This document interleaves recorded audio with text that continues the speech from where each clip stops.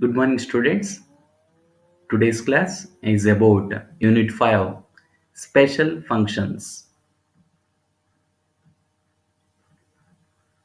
Contents: Introduction, Beta and Gamma functions, Properties, Relation between Beta and Gamma functions, Evaluation of definite integrals using Beta and Gamma functions. Objective and Outcome. The objective is Beta and Gamma functions, and the outcome will be student get to understand about beta and gamma functions. Introduction: Beta and gamma functions are improper integrals which are commonly encountered in many science and engineering applications. These functions are used in evaluating definite integrals. Mainly beta and gamma functions are used to evaluate the definite integrals, improper definite integrals.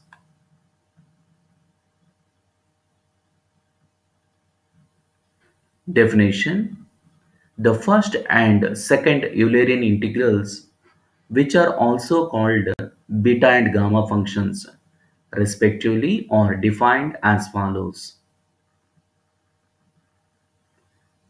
Beta of mn is integral 0 to 1 x to the power of m minus 1, 1 minus x whole to the power of n minus 1. Order is with respect to x. So it is beta of mn.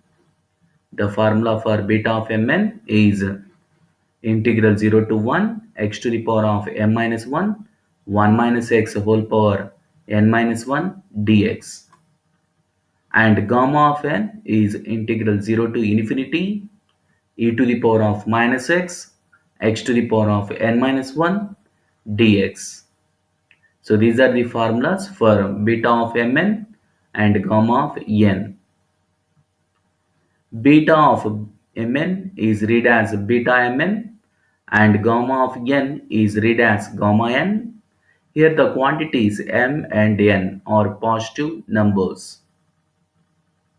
So these are the Eulerian integrals which are also called as beta function and gamma functions. So formula for beta of mn is integral 0 to 1 x to the power of m minus 1, 1 minus x whole to the power of n minus 1 dx. And gamma of n is integral of 0 to infinity e to the power of minus x to the power of n minus 1 dx. So these are the beta function and gamma function. In this class, we will study about gamma functions. Gamma function definition: if n greater than 0, then the gamma function is defined by the integral 0 to infinity e to the power of minus x to the power of n minus 1 dx, and is denoted by gamma of n and defined as gamma of n is integral 0 to infinity e to the power of minus x to the power of n minus 1 dx. And we have gamma of n is equal to n minus 1 gamma of n minus 1. Replacing n by n plus 1, so we will have gamma of n plus 1 is n gamma of n, which is equal to n factorial. The formula is used for positive integers. And gamma of n, which is obtained just by dividing with n, so we will have gamma of n is gamma of n plus 1 by n. Don't forget these formulas. To find the gamma values, we have to note these formulas. So once again, gamma of n is integral 0 to infinity e power minus x to the power of n minus 1 dx. Gamma of n is n minus 1 gamma of n minus 1. And gamma of n plus 1 is n gamma of n. And gamma of n value is gamma of n plus 1 by n. So it is used for n real numbers. For real numbers, we have to use this formula. N factorial is used for positive integers. And we will have gamma of n by k power n is integral 0 to infinity e to the power of minus kx x to the power of n minus 1 dx. So integral 0 to infinity e power minus kx x to the power of n minus 1 dx is gamma of n by k power n. Suppose integral 0 to infinity e power minus 5x into the x to the power of n minus 1 dx is there, then we have to write it as gamma of n by 5 power n, and gamma half is root pi. Gamma minus half is minus 2 root pi. Don't forget these values. These are used commonly to find the gamma values for real numbers. Once again, gamma half is root pi and gamma minus half is minus 2 root pi. In particular, gamma 1 is integral 0 to infinity e power minus x dx, which is obtained just by replacing n equal to 1 in the definition. But integration for e power minus x is minus e power minus x. Substituting upper limit as infinity and lower limit as 0. So we will get e power minus infinity is 0 and e power 0 is 1. So that is minus half minus 1 is plus 1. So thus we will have gamma 1 value is 1. In general, gamma of n plus 1 is n factorial provided n is positive integer.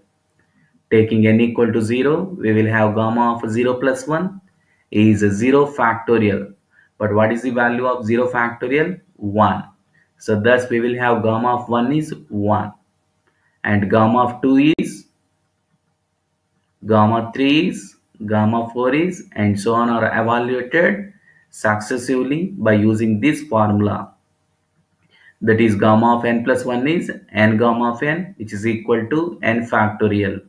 Hence we will have gamma of 2, which is obtained by replacing n equal to 1. That is 1 gamma of 1 is 1 factorial. But 1 factorial is 1. Gamma of 3, which is obtained by replacing n equal to 2. Thus we will have 2 gamma of 2. But gamma of 2 is 1 factorial. That is 2 into 1 factorial is 2. Gamma of 4 is 3 into gamma of 3. But gamma of 3 is 2 factorial. So thus we will have 3 into 2 factorial is 3 factorial. Next value is gamma of 5 is 4 factorial. Gamma 6 is 5 factorial. Gamma 100 is 99 factorial. On continuing this process, so we will have gamma of n plus 1 is n factorial. Gamma 1000 is 999 factorial. And gamma half value is root pi. Gamma minus half value minus 2 root pi. We will prove these results also. Gamma of n plus 1 is n gamma of n, and gamma of n is gamma of n plus 1 by n. Don't forget these formulas. To evaluate gamma values for real numbers, we have to know about these formulas. So once again, gamma of n plus 1 is n gamma of n, and gamma of n is gamma of n plus 1 by n. Gamma of 3 by 2, but 3 by 2 can be written as 1 by 2 plus 1. So n is here half, that is half into gamma half. But what is the value of gamma half? Root pi. I have already told the value of gamma half is root pi. So gamma of 3 by 2 is root pi by 2. Once again, 3 by 2 can be written as 1 by 2 plus 1. It is look like gamma of n plus 1. But what is gamma of n plus 1? N gamma of n. Half plus 1 is half, gamma half. But what is the value of gamma half? Root pi. So thus we will have 1 by 2 root pi. Gamma of 5 by 2. 5 by 2 can be written as 3 by 2 plus 1. So it is look like gamma of n plus 1. So that 3 by 2 gamma of 3 by 2. But 3 by 2 can be written as 1 by 2 plus 1. But gamma half plus 1 is half gamma half. But what is the value of gamma half? Root pi. So we will have gamma of 5 by 2 is 3 by 2 plus 1, that is 3 by 2 gamma of 3 by 2. Already we have gamma of 3 by 2 value, that is 1 by 2 root pi. So simply we can find, suppose gamma of 7 by 2 is there, then gamma of 7 by 2 is 5 by 2, 3 by 2, 1 by 2 root pi. Gamma of 9 by 2, 7 by 2, 5 by 2, 3 by 2, 1 by 2 root pi. Gamma of 11 by 2, 9 by 2, 7 by 2, 5 by 2, 3 by 2, 1 by 2 root pi. Gamma of 11 by 2, 9 by 2, 7 by 2, 5 by 2, 3 by 2, 1 by 2 root pi. If we simplify this, evaluating the product, so you will get 945 by 32 into square root of pi. So it is the value of gamma of 11 by 2. Gamma half, gamma negative half. So gamma half is root pi, but gamma minus half is minus 2 root pi. For negative numbers, real numbers, we have to use this formula. So what is the formula here? Gamma of n is gamma of n plus 1 by n. That is gamma minus half is obtained by replacing n equal to minus half. That is gamma of minus half plus 1 by minus half. But what is minus half plus 1? 1 minus half. 1 minus half is half. That is gamma half whole by minus half. But what is the value of gamma half? Root pi. Root pi upon minus half. Fraction reversing, so we'll get minus 2 root pi. So it is the required value of gamma half, gamma negative half. So don't forget these values. We will use commonly, that is gamma half is root pi and gamma minus half is minus 2 root pi. For negative real numbers, we have to use this formula, that is gamma of n is gamma of n plus 1 by n. So gamma of n is gamma of n plus 1 by n. Now gamma of minus 5 by 2, which is obtained by replacing n equal to minus 5 by 2. So gamma of minus 5 by 2 plus 1 by minus 5 by 2. But what is a minus 5 by 2 plus 1? Minus 3 by 2. So fraction is reversed here, that is minus 2 by 5 into gamma of minus 3 by 2. Again it is look like gamma of n. But what is gamma of n? Gamma of n plus 1 by n. Gamma of n plus 1 by n. That is gamma of minus 3 by 2 plus 1 by minus 3 by 2. So again using this formula. Now fraction is reversed. Minus into minus is plus. 2 into 2 4. 5 into 3 15. Gamma minus half. But what is the value of gamma minus half? Minus 2 root pi. So that is a 4 by 15 into minus 2 root pi. So simplifying, taking the product, 4 into minus 2 is minus 8 by 15 into root pi. So it is the required value of gamma of minus 5 by 2 is minus 8 by 15 root pi. So don't forget these values, that is gamma half is root pi and gamma minus half is minus 2 root pi. Gamma of n plus 1 is n gamma of n, which is equal to n factorial for any positive integer, but gamma of n is gamma of n plus 1 by n for n real number. For negative real numbers, we have to use this formula, that is gamma of n is gamma of n plus 1 by n. Transformation of gamma function.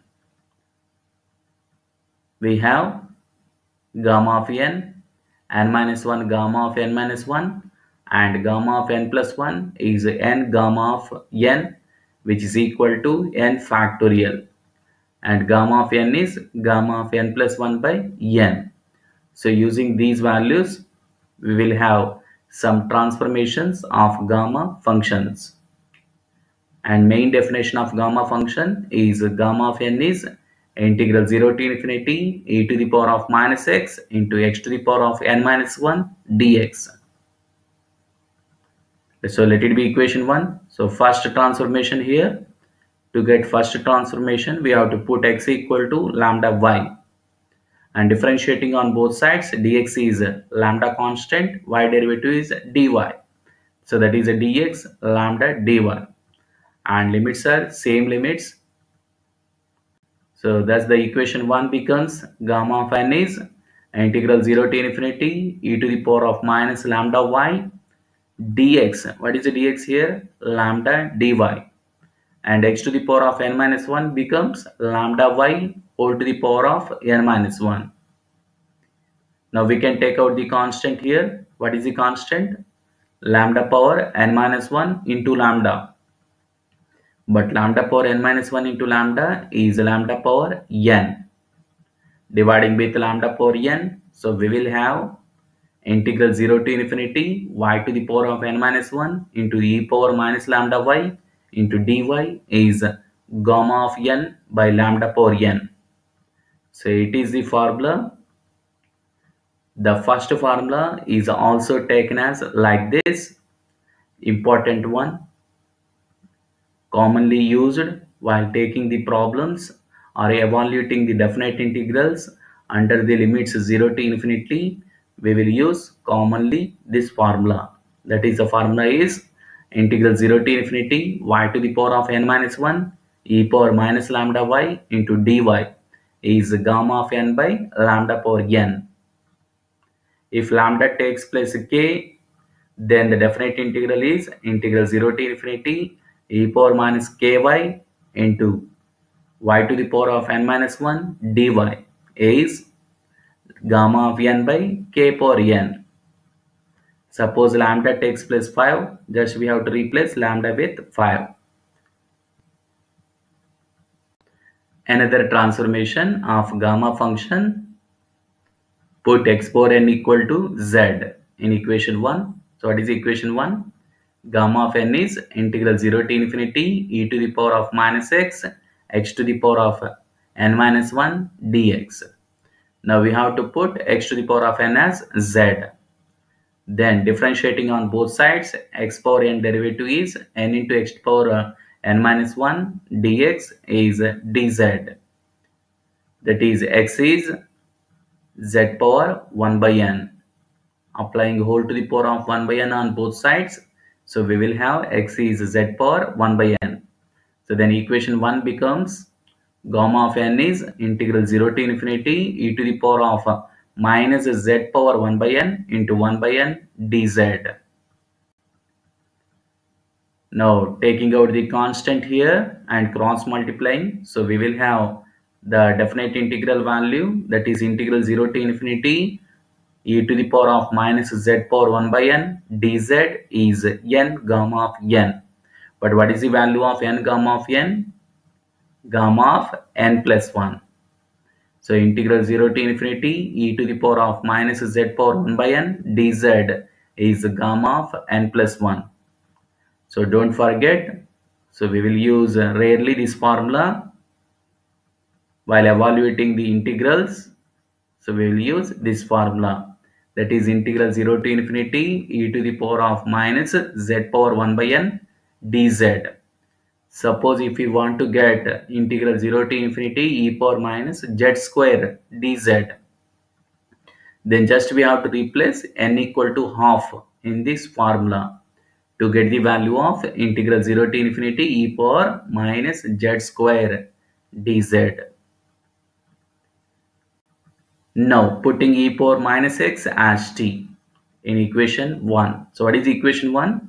main definition of gamma function, that is gamma of n is integral 0 to infinity e to the power of minus x to the power of n minus 1 dx.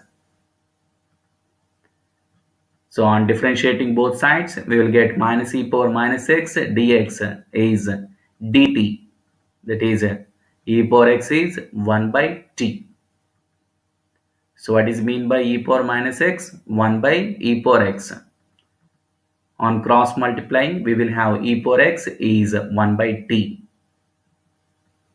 Substituting these values, then equation 1 becomes gamma of n is the integral of 1 to 0 minus log t whole to the power of n minus 1. But what is a dx?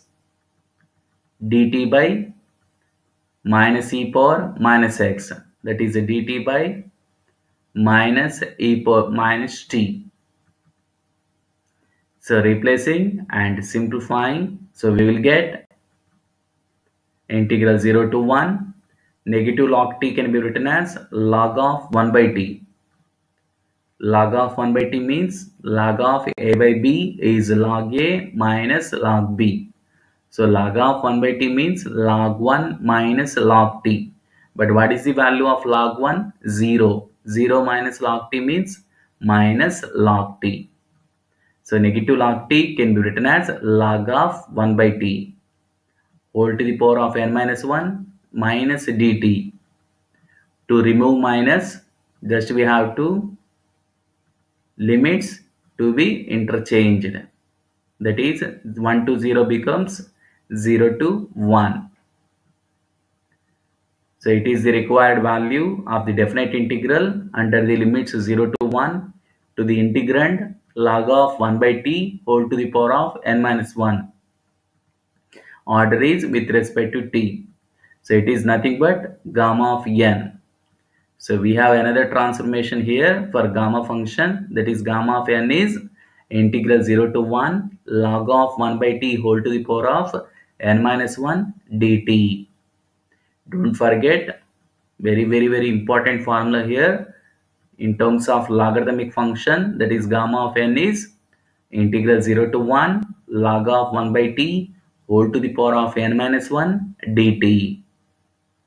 Another transformation, value of gamma half, putting n equal to half in equation 3. We get half into gamma half is integral 0 to infinity e to the power of minus z square dz is half into root pi, because the value of integral 0 to infinity e to the power of minus x square dx is root pi by 2. So clearly here half get cancelled. So thus we will have gamma half. Gamma half value is root pi. Problem, evaluate integral 0 to infinity e to the power of minus x square dx. It is look like integral 0 to infinity e power minus x to the power of n minus 1 dx, which is nothing but gamma of n. So we have gamma of n formula, integral 0 to infinity e power minus x power n minus 1 dx. Now given, now this x square can be written as x to the power of 3 minus 1. So that what is the n here? 3. So thus the value becomes gamma 3. But what is the value of gamma of 3? Gamma of n plus 1 is n gamma of n, which is equal to n factorial. So gamma of 3 is 2 factorial is 2. So it is the required value of the definite integral. So simply we can evaluate this improper definite integral just by comparing with the gamma function and defining n value, which gives the required value of the integral. Another problem, evaluate integral 0 to infinity e power minus 3x x square dx. So just given, comparing with integral 0 to infinity e power minus x to the power of n minus 1 dx, but here minus 3x is there. So we have formula, I have already told, integral 0 to infinity e power minus kx into x to the power of n minus 1 dx is gamma of n by k to the power of n. So it is one of the transformation of gamma function, that is integral 0 to infinity e power minus kx x to the power of n minus 1 dx is gamma of n by k power n. We have already proved this just by replacing k with lambda and x with y. So don't forget the value of the definite integral, that is integral 0 to infinity e to the power of minus kx x to the power of n minus 1 dx is gamma of n by k power n. So comparing with this, so we will have n is here 3 and k is here 3. So that is gamma of 3 by 3 cube. But what is gamma of 3? 2 factorial, and 3 cube means 27. 3 into 3 into 3, 27. But 2 factor is 2, that is 2 by 24. 27 is the required constant of the given integral. So don't forget the formula, integral 0 to infinity e power minus kx x to the power of n minus 1 dx is gamma of n by k power n. Another problem, evaluate integral 0 to infinity e power minus x to the power of 3 by 2 dx. So given 3 by 2 can be written as here 5 by 2 minus 1. Now it is look like integral 0 to infinity e power minus x to the power of n minus 1 dx is nothing but gamma of n. But what is n here? 5 by 2. So thus the value becomes gamma of 5 by 2. So gamma 5 by 2 value is 3 by 2 1 by 2 root pi. So I have already told gamma 7 by 2 means 5 by 2 3 by 2 1 by 2 root pi. Gamma 5 by 2 means 3 by 2 1 by 2 root pi, which are obtained by using gamma of n plus 1 is n gamma of n. Evaluate integral 0 to infinity x to the power of a by a power x dx. Solution, given integral I, let it be equation 1. Now this can be solved by using substitution method, that is putting a power x equal to e power t, or t is x log a, which is obtained by taking log on both sides. But what is the value of log e? 1. So x into log a is t, or x is t by log a. Now differentiating on both sides, dx is 1 by log a is constant, t derivative is dt. So it is the value of dx. Substituting in these values in equation 1, so we will have I is integral 0 to infinity, x is replaced with t by log a whole to the power of a, and dx value is dt by log a power x is e power t. But what is 1 by e power t? E to the power of minus t. So taking out the constant here, that is 1 by log a whole to the power of a plus 1. Integral 0 to infinity e power minus t power a dt. Now a can be written as here a plus 1 minus 1. Just adding 1 and subtracting 1 in power function. So we will have, it is nothing but 1 by log a whole to the power of a plus 1, that is gamma of a plus 1. Because gamma of n is integral 0 to infinity e power minus x to the power of n minus 1 dx. So to compare with the gamma function, just we have to write it as t power a as t power a plus 1 minus 1. So it is nothing but gamma of a plus 1. So this is about gamma function and problems related to gamma function. For any queries, please contact. Thank you.